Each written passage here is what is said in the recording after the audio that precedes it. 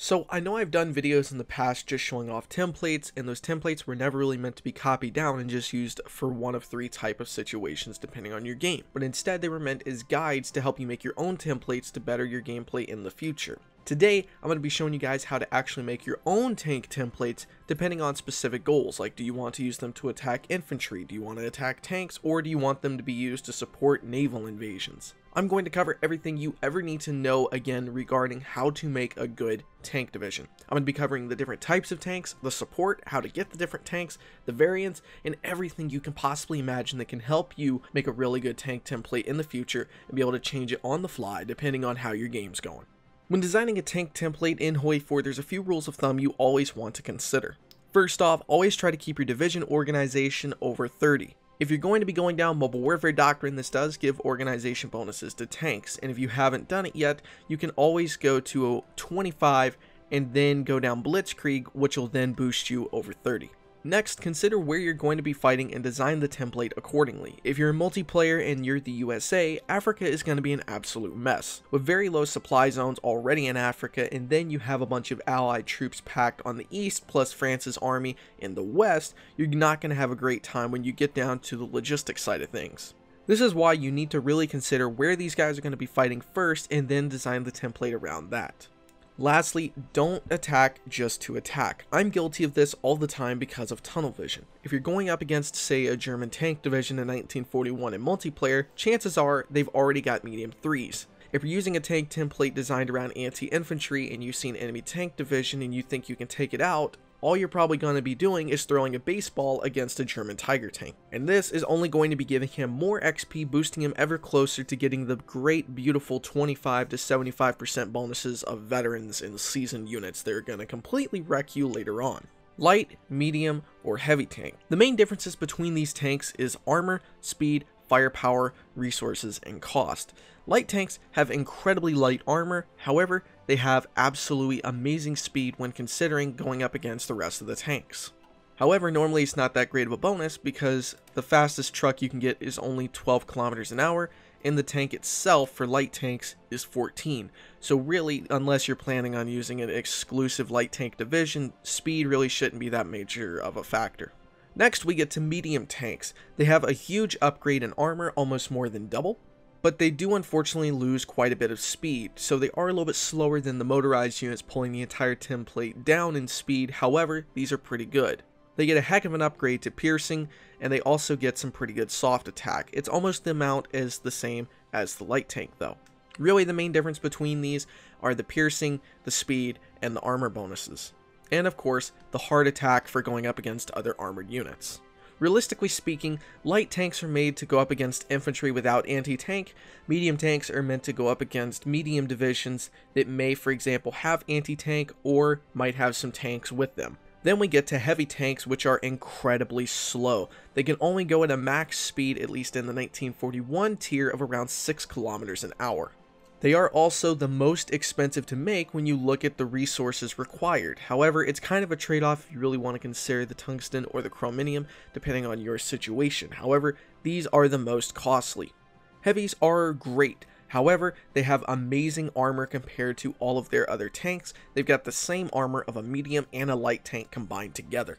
Normally, because of these insane bonuses like their armor, their hard attack, and especially the piercing of these things and the production cost, they're great if you're going to be using them in certain situations like choke points down in El Alamein in Africa, or if you're going to be using them in northern France, for example, trying to hold off German troops or even breaking through as Germany. Now we get to the most powerful tank in the game, which is the Super Heavy. It is the least produced but most powerful tank in the game, Super Heavies. These guys have the absolute most armor, putting even a heavy tank to shame with 145 to 110. They have the most firepower, like piercing, putting the heavy to shame. They also have the least speed of any tank of the game though. They don't have great soft attack, but they do have some pretty good breakthrough. Realistically, these are only made to attack entrenched units in certain situations. It doesn't actually show it right here, but if you do add a super heavy tank to a template, you will get some bonuses for attacking forts later on. Which now you can see, this also gives us a bonus of 17% for just attacking a fort. Now let's talk about something that very, and I do mean very, few people in the game actually surprisingly know about, and that is called self-propelled tank units. Or at least that's what I call them. You can access self-propelled tanks by researching the tank normally, and then on the right hand side you'll see 3 little icons. You don't need DLCs to do this, this is in the very base game. On the right hand side you'll have 3 different options. The top one is a tank destroyer, the middle one is a self-propelled artillery, which is just kind of an artillery tank, and under that is an SPAA, also known as a self-propelled anti-aircraft gun, also known as an AA gun as a tank. Now your tanks may not look like this. If they don't worry about it. That's just because I have a mod on that I can't figure out how to turn off. Anyway, but the differences here are this is a tank destroyer. This has the most piercing for that type of tank. If you look here, we have a basic medium tank, which these are all designed off of. The normal piercing is 81, but if you get a tank destroyer, your piercing, which is going up against enemy armor, goes up to 110. If you're going to be using a self-propelled artillery gun, the soft attack is 50 compared to the base tank at 25. And then, when you look at the AA, the base tank has absolutely 0, and the air attack is 32, which I'll get into in a minute. Now, unfortunately, each one of these has its own set of problems though. The base armor of a medium tank is 80. The tank destroyer still has the same armor, but the self-propelled artillery version loses 30, bumping it down to 50. The piercing plummets to only 5 compared to the base 81 you start with. Soft attack doubles compared to the normal 25 to the 50 on the artillery. Breakthrough plummets to 3 from 51. So really you need to really kind of figure out what you're going to be using these for and use them in those specific situations instead of using, for example, the earlier situation I explained, instead of using a division centered around self-propelled artillery and AA, using them against tanks isn't that great of an idea. Now when trying to figure out what kind of upgrades you should get for these tanks, it's actually quite simple. Now when trying to decide how you can get more out of your tanks and your self-propelled type of units, you can always create a variant. All you have to do is go over here to build armored vehicles, and then you'll see this little button on the side. You can then click this and it creates a variant. You can change the name up here to really whatever it is you want, or you can upgrade the guns, armor, and so forth. Now for basic tanks, you want to really upgrade the armor first and then the main gun, especially mediums. Light tanks, people say the engine first, but really since motorized are not actually quick enough to even keep up, there's no point in doing that because it lowers the speed of the entire template. So for medium tanks and heavy tanks, you really want to upgrade the armor first, then the main gun. Now let's talk about tank destroyers. If you're going to be upgrading tank destroyers, the only thing you're worried about is going up against other tanks that might be better than you. So what you can always do is upgrade the anti-tank armament, and as you can see, it first off lowers the speed a little bit, upgrades the soft attack a little, but you're more concerned with the hard attack and the piercing, which go up dramatically. Next is going to be the self-propelled artillery. For this, you're going to want to upgrade the artillery armament first, because this is what they're going to be doing. They're going to be going up against infantry, but it only goes up about 7, so it's really not that great of an idea to even upgrade these in the first place to only get 7 more soft attack, unless you're going to be throwing probably 20 combat width or 21 or 24 combat width worth of these into a division. So unless you're going to be making a lot of these in a division, there's not really a reason to upgrade the artillery armament on these. Next is self-propelled anti-air. You actually don't ever really need to upgrade these. The reason this is because if you add these in a division, you remove the enemy air penalty bonuses, where if you lose air superiority, normally it's a penalty of around 25%. If you have these, each time you add one of these per 10 combat width, you remove part of the bonus. So if you ever want to totally remove the bonus, just add 1 self-propelled AA per 10 combat width, and you completely remove the air penalty from the enemy having air superiority. Now to answer one of the silliest but the most common questions inside of the HOI4 community, and I get asked this all the time to the point it finally got annoying. Mechanized or motorized? Mechanized cost way more than a simple motorized.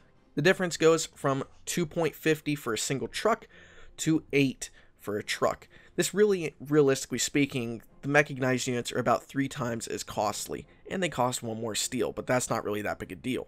Now, here's the thing though, it's really up to you, because if you add these to a template, these can completely change the whole way the template works. First off, these are a lot slower. So if I were you, I would add motorized if you want to a light tank division, but mechanized to a medium and higher tank division, because the speed is so much more lower, realistically speaking. Now, something else people don't know is if you get the very first version of the mechanized unit for any tank, one of the effects is it actually adds a 100% bonus to the hardness of the previous division, which is the motor, not the division, but adding a 100% bonus to hardness for the previous division. I'll get into all those stats in just a minute. Now, if we add just 2 mechanized units instead of the motorized, you can already see our defense goes up 52 points, our breakthrough goes up 8, which isn't that big of a deal. Really, all it does that's a huge bonus is go up in your defense. It also brings up your HP just a little bit, so that's kind of cool. But the main point of the mechanized units is adding in your breakthrough and upgrading the defense. Now let's talk about probably the most controversial part of this entire video. That is going to be support. If you don't know, you can add support to your tank divisions by opening up your template. Over here on the left hand side is your support. You can click and add anything that you wish. Now, first off, anti-air is an amazing thing to add if you don't have any air superiority options. Like if you know for a fact you are not going to have air superiority, it's a really good idea to add self-propelled AA on your side because of that penalty I told you about earlier. Next, anti-tank is great to have with your divisions, especially if it's a light tank division, so if they do go up against armor, they can still pierce something in the light tank variety. They won't be able to pierce something like a heavy tank division, but they'll still possibly pierce somewhere on the lower side of a medium. Artillery is always a must-have in my opinion. Artillery obviously is really good, but it adds soft attack bonuses of only 15, but that's still really important. Your defense goes down with it, your breakthrough goes down with it, your hard attack, it's not really enough to really matter too much, except for the soft attack, and 15 might be the little tiny difference you need to actually break through a division somewhere. However, if you have an amazing medium tank division, sometimes you actually won't need it. Engineers are obviously, again, a must-have. They add a huge bonus to your defense of the tank division, and then really that's the main thing. They add entrenchment bonuses, attacks for forts, rivers, forests, hills, pretty much everything you could possibly think of. Engineers are one of the most important things to have in your division. The next is a recon company. You might wonder, they also upgrade the defense of the unit, and they also later on help you be able to decide what kind of tactic you really need to use best. If you use the correct tactic in battle, you can actually get bonuses against attacking enemy units or defending against them. So recon, engineers, and either an artillery, anti-tank, or somewhere one of those two is really the most important things to have for support companies and is always a must and really easy to get. Next, let's talk about signal companies. This is where the most controversial part of this video is going to start. Signal companies, in my opinion, they're not worth it unless you're going to be using micro a lot. The main point of signal companies is to upgrade the initiative, so you can reinforce quicker in battle, but with tanks, it's really only good if you're really blitzing through, and for multiplayer at least, which I'm sure a lot of people watching the video do, it's really not worth it that much, because all it does is help you reinforce quicker, yes, but that only helps if you're smashing through them incredibly easy. So unless you've got something really good, it's not really worth it. At the same time, it does give you a bonus for attacking whenever you're using a battle plan order, which if you don't know what a battle plan order is, it's pretty much you just make a division, go up here, and then do pretty much if you have a signal company, it'll actually speed up how quickly you plan your attack, which can go up to a 25% bonus in combat. But again, because you really do have to micro in HOI4, especially in multiplayer, it's not really that worth it. Next is a maintenance company. This is only really there to help increase the reliability of your tanks and capture enemy equipment in the field. They also do increase the recovery rate just a little bit, but that's really not enough to make much of a difference to me. In my opinion, maintenance companies, unless you're going to use them in something incredibly expensive like heavy tanks or super heavies, otherwise they're not really worth it, because you can very easily get rid of this if you're using a 40 width tank division and you're making 20 medium tanks a day. Out of that 20 tanks, if you lose 1 or maybe 2 in a game, if that's probably not going to make much of a difference, or if it's going to make too big of a difference for you, you've probably already lost. So maintenance companies, it's not really worth it either. Next, logistics companies are incredibly important depending on where you're fighting. Like for example, earlier when I was talking about going down to Africa if you're the USA, you might want to have a couple logistics companies because it's going to help you lower your supply usage by a lot, especially if you can get to the third one here, which is going to give you 30% off in total. Next, this is going to be this is probably the most controversial part of the video, field hospitals. For me, at least in medium tank divisions when I play as the US, field hospitals are one of the most important things I use. The only reason is because it lowers the XP loss and the trickleback. The trickleback isn't that important for a tank division, however, the XP loss is the most important part of it. The only reason it's so important is because if your tank division is getting hit repeatedly by somebody, say on the German side, and they've got much better tanks than you, every time they attack you, you're losing more and more men, which lowers your XP level. And if you have a division that's actually a rookie, which I don't think I've actually got any as Germany or I can swap them to really quick, but let's just see here, and I'll swap them back to infantry. Rookies get a 25% modifier in combat. So if you do actually lose enough XP to get down to that level, you're pretty much gone. There's no way that tank division, if it's already having issues when it's got no penalties, as soon as you lose enough guys to go down to green, you're out of luck. Your tank division's just gone.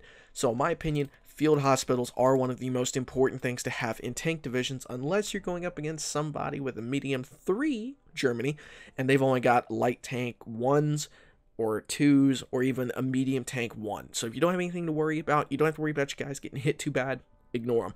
But if you're not entirely sure, field hospitals are great, and you can always swap them out later on for another support company depending on how it's going.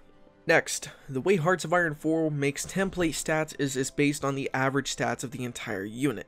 So this means adding a single heavy tank, for example, to an all-light tank division will actually increase the stats of all the tanks in it to have the stats of a heavy tank. As you can see here, our armor already went up by just adding one heavy tank. Our breakthrough went up only 16, our defense only went up 3. But the two main stats for this is armor went up 31 and piercing went up 34. Or the soft attack went up only 11. So if we were to instead change it out and give it a, say for example, heavy self-propelled artillery, our soft attack goes up 58 for the entire unit. Now this also works for tank destroyers. So if you add, say, a heavy tank destroyer, which is in here somewhere, if I can find it, there it is. So a tank destroyer going in now adds the piercing up to 46. So now the entire division has the same stats as that heavy tank. So you have all these light tanks now have almost the exact same stats of this heavy tank. Now, one other thing too here really quick, this isn't saying never make a division full of 40 width medium tanks, for example. I mean, first off, you should never do that, and you'll understand why in a minute. But this isn't saying all you ever have to do again after watching this video is add a heavy tank destroyer to a light tank division and this good to go. Instead, what happens is if you add, right now, for example, our piercing only goes up 46. But if you say, for example, do what I'm doing here, and you continuously swap out the division because it's going off of what's the average number for the whole division itself is what it's basing these stats off of. So by swapping them all out, now the piercing's up to 90. So in some situations it's good to do this, and armor went up to 54. So remember, it's based on the average. So you can do half self-propelled artillery, half tanks, or do all self-propelled artillery if you don't have to worry about armor. Just remember, the stats when designing a template are based off of the main unit itself and what's the average of the template now. So guys, hopefully this video taught you a little something on how to actually make a tank division and how to use it in the future. Thank you for watching. I will see you guys next time. Stay awesome.